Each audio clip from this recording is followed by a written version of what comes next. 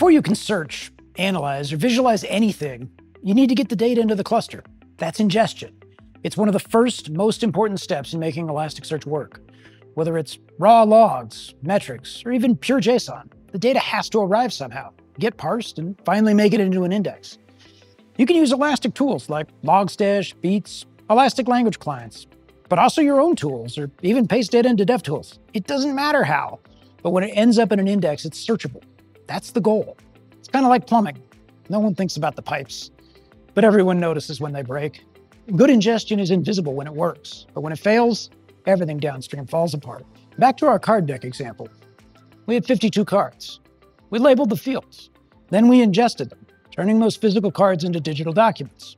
One per card. That's data plumbing. And here's the trick. You don't have to be perfect, just consistent. Ingestion doesn't have to be fancy. It just has to work. If you can describe your data, you can ingest it. Once it's in Elasticsearch, it's not just stored, it's ready to work. Because when you search, you don't just get results. You get what you need for insight. Next, let's look at what happens when you run a search and why hits and aggregations are the real power within Elasticsearch.